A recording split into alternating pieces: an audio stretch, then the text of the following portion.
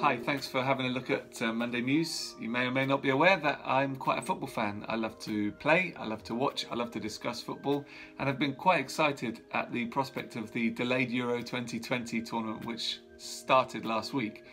But then of course on Saturday the relative unimportance of a football scoreline was put into very stark perspective as people watched in shock as Danish midfielder Christian Eriksen collapsed and received CPR on the pitch due to what we now know to have been a cardiac arrest. Of course, in a moment like that, the scoreline goes out the window. Nobody really cares about that as all attention turns to the well-being of the individual and of their family and their loved ones. And that happened across social media as people, including the football community, drew together and really sent their messages of support and called each other to pray for Christian Eriksen in that time. We were so relieved to hear that he had stabilised and was recovering and is continuing to recover in hospital. I even heard one commentator say that although he's not a religious person, that surely all these messages of support and these prayers that had been sent up had made a difference in the situation. I can't confirm whether that is true or whether it's not, but it does sometimes take a moment of crisis or difficulty like this for us to look beyond ourselves, to recognise that there might be something or someone bigger than us and get a bigger perspective in life. And difficult moments in our own lives often help us to seek support and help from God or from friends and from families, and that's the right thing to do in those moments. But I do believe that God is keen to hear our prayers in the good times as well as in our moments of crisis. One extremely short Bible verse puts it simply like this: pray continually. Perhaps in the middle of whatever you are doing today, it might be worth just taking a moment and talking to God. Even if you just really honestly want to say, God, I don't know if you're there, I don't know if you're real. Be honest, tell him that.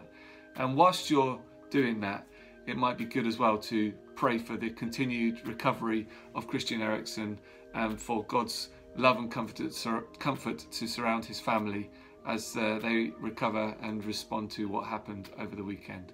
God bless you.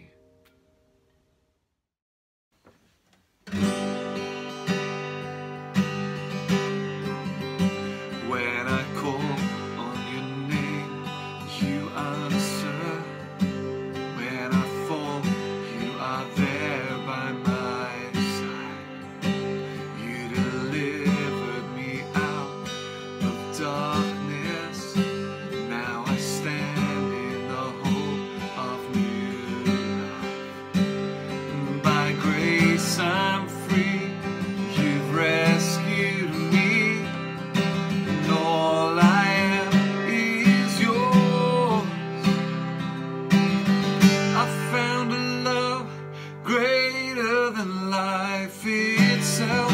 I found a hope stronger and nothing compares. I once was lost, now I'm alive in you.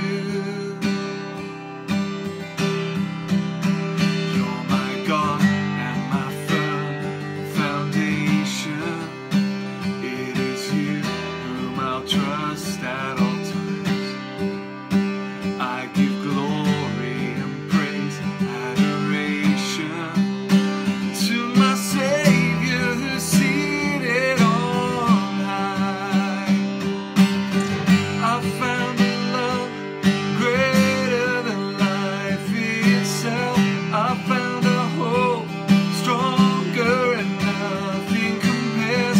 I once was lost, now I'm alive in you. I'm alive in you.